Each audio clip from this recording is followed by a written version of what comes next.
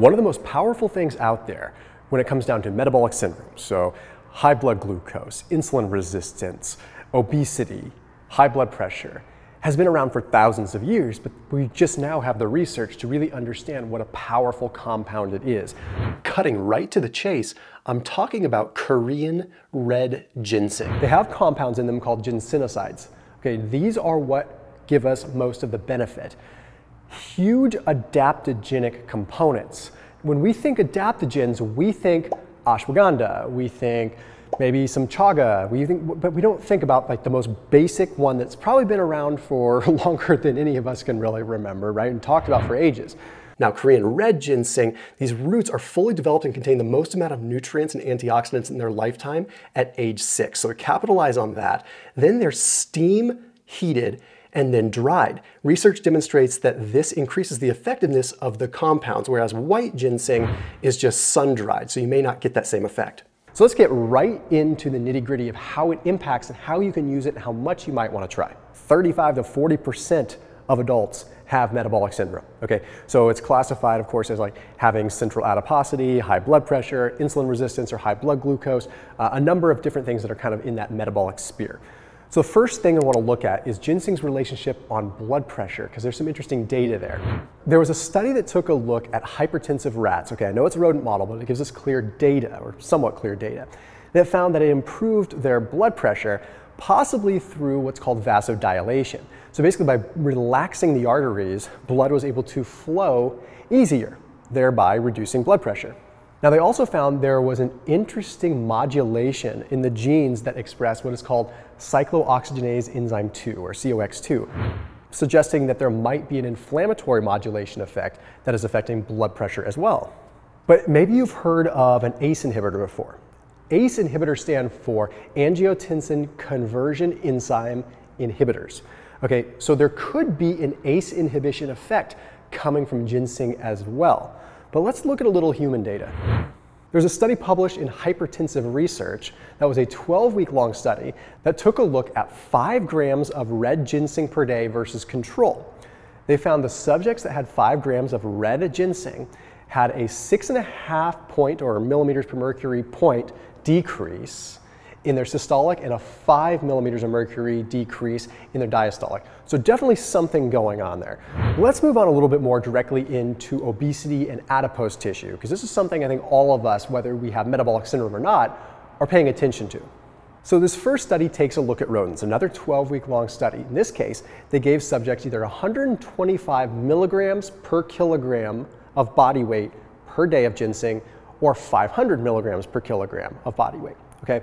What they found is that the group that had more ginseng had more weight loss, more liver weight loss, meaning the fatty liver was shrinking, okay, and they also had less overall fat in general. So the weight that they were losing was fat, not muscle. What's interesting though, I'm a mechanistic guy, I really like to know what's going on here. Researchers speculate that it has to do with an increase in PPAR, which means the cell was actually programmed to want to use fat better. Also an increase in PGC1A, which means you had more energy factories in the body, so that's more sites at which you can burn fat. An increase in uncoupling proteins. Now what that means is an increase in places where energy gets dissipated as heat rather than stored. Okay? And then lastly, an increase in AMPK phosphorylation, which is basically the switch that turns on using stored fuel in the first place. Now in humans, there was a study that took a look at 8 weeks of red Panax ginseng, and it found that not only did subjects that took in ginseng lose weight, but they also had microbiome shifts. So researchers said, well, we want to take this a little bit further. Let's take the people that lost the most weight against the people that didn't lose as much weight. The more weight that was lost, the larger the microbiome shift as well, which suggests that some of this stuff that's happening might be mediated by robust changes within the microbiome. So not only do we have potential biochemical cellular things going on, we have microbiome things that are potentially going on, making it very fascinating. Now this channel is really big on insulin resistance and talking about how we can stave that off and improve metabolic efficiency in a lot of ways. Well, there's some clear data with ginseng that really just gets me thinking. So there was one study published in Phytotherapy Research that found that ginseng seems to upregulate gene expression associated with AMPK phosphorylation, explain that in a second, and mitochondrial biogenesis. Okay, so AMPK phosphorylation. When AMPK gets activated, that is essentially what happens when you're in a deficit. It's the switch that flips that tells your body, uh-oh, there's no more fuel. You need to start pulling fuel from muscle. You need to start pulling fuel from fat. You need to tap into reserves. It's what a lot of us want, of course, when we're losing weight.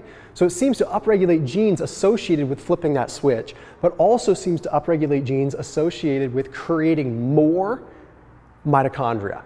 More mitochondria means more places that we can burn fat and create energy. But in addition to this, they also found there was an increase in insulin signaling. So when people consume carbohydrates, you need to have an insulin signal. If you're diabetic or insulin resistant, that signal gets weaker. But they also found there was an increase in the phosphorylation of insulin receptors, meaning the insulin receptors that actually receive the signal from insulin work better. So consuming carbohydrates, you don't want your blood sugar to just go up and stay up. You want your blood sugar to go up and then come right down, because that tells you that the cell is getting the fuel that it needs. And then of course there was also an increase in GLUT4 translocation, suggesting that ginseng is helping the actual cell literally soak up the glucose that it needs for fuel. But then there was another study that gets really wild that found that there might be some influence on the leptin receptors. It might actually increase the activity of the leptin receptors. Now, leptin is sort of a satiety hormone in a lot of ways. Like when leptin levels are high, it's telling our brain that, like, okay, hey, there's fuel on hand, you're good, like, don't need to eat. But if your leptin receptor doesn't receive a signal from leptin, then your body still thinks that you're super hungry because it never got the satiety signal, right? So in this particular case, if the leptin receptor is more, sensitive, then you're going to get that signal, you're going to be more satiated, and that can improve insulin resistance as well. There was a study published in the journal Diabetes Research looking at Korean red ginseng on diabetic subjects. So in diabetic subjects that had diabetes for less than 5 years, they saw huge improvements in their fasting insulin alongside Korean red ginseng treatment. And they also saw improvements in their HOMA-IR from 3.39 down to 2.08 micro IUs per milliliter. And subjects that had diabetes for longer than 5 years had a significant improvement in their current perception threshold. So that means that they were having less overall sort of symptoms from insulin resistance and diabetes. He's suggesting that overall, just glycemic control is better when ginseng is in the equation at a pretty small amount. There was also a study in hypertension research that demonstrated that red Korean ginseng reduced systolic blood pressure and diastolic blood pressure and increased nitric oxide levels. So there's that huge benefit as well. What I don't want you to do is just go to the store and pick up any kind of ginseng, because there are so many different varieties. You want to be looking for Korean red ginseng, and I actually put a link down below for Korean Red Ginseng Corporation. They are the largest ginseng brand in the world, okay, and they spend $20 million a year just towards ginseng research. Okay, they spend millions on R&D to make sure that ginseng is legit. Okay, with every single run that they do of their ginseng, every single batch, there are over 430 different quality tests. Okay, there's not a lot of regulation in the ginseng world.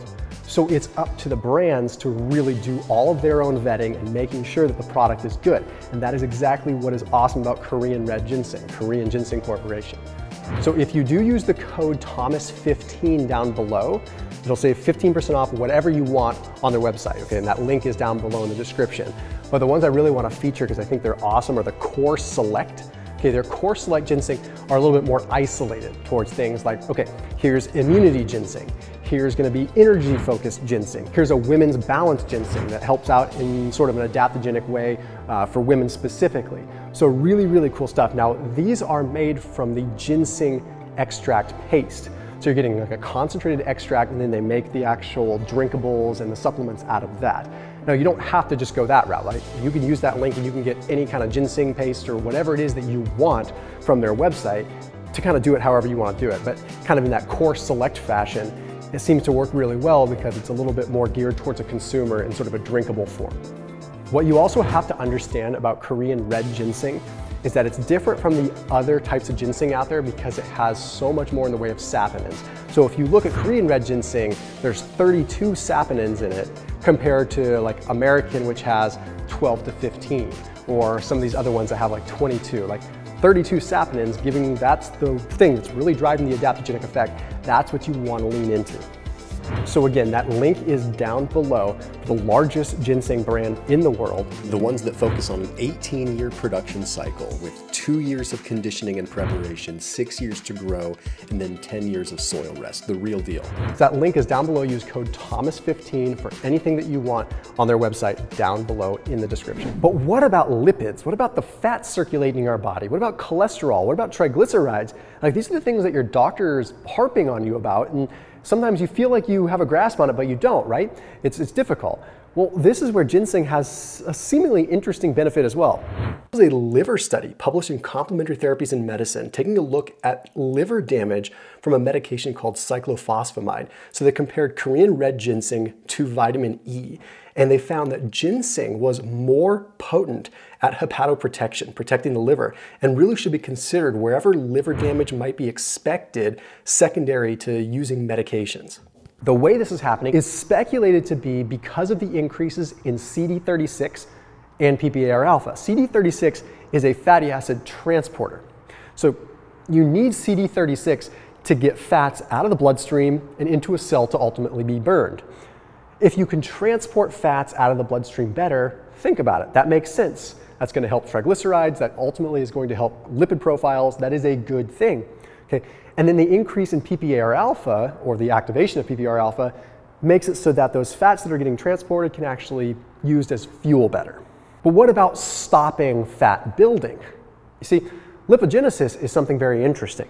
We think about lipolysis, the burning of fat, but lipogenesis is equally important because that's building fat.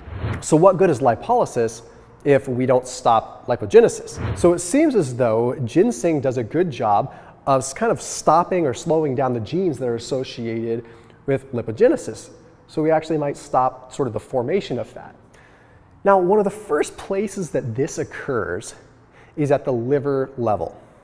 When we start gaining weight or we start storing fuel from extra fats, extra carbs, extra fructose, whatever, a lot of times it does rear its ugly head in the form of a fatty liver. So a lot of people are looking for solutions for that. There was a study that took a look at 80 patients, okay, for 8 weeks, okay, and they gave them Korean red ginseng or a placebo. These patients all had a fatty liver, humans.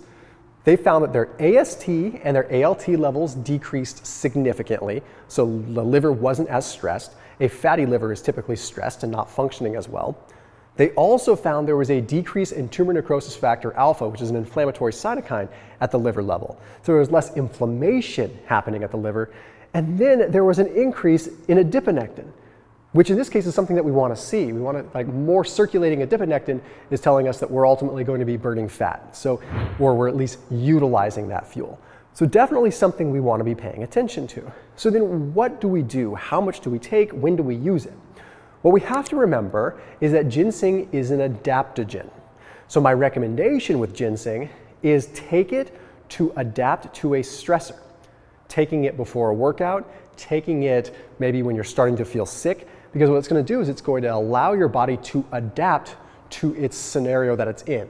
For example, working out is something that you adapt to. Your adaptation is getting stronger. Okay, endurance work, you go for a long run and you push your boundaries a little bit to get stronger.